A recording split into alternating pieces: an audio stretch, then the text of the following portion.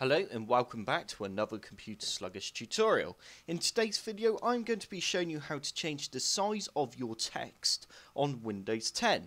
To start off with, all you need to do is right click on your desktop and then go to Display Settings. You now need to scroll down until you see Scale and Layout, and as you can see it says change the size of text, apps and other items. At the minute I am on 100%, but if you click on this drop down menu you have a couple of options. You can change it from 100% all the way to 175%.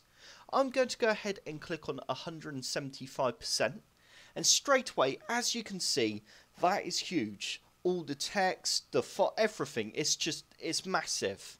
If I just minimize this for a second, you can see everything zoomed in on my desktop. Let me just add a folder.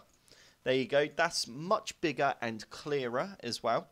If I just open up my start menu, you can see everything there as well. It's all a lot more clear, which is fantastic if you don't have the best eyesight. If this still isn't big enough for you, you can actually put in a custom scale by simply scrolling down and clicking custom scaling. You can now enter any size between 100 to 500%.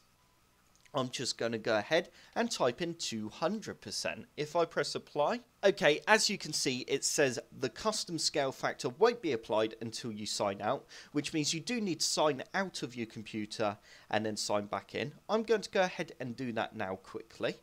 And there we go, I have just signed back in and you can see the cursor on my screen is a lot bigger, which makes it a lot more clear so I know where I'm clicking.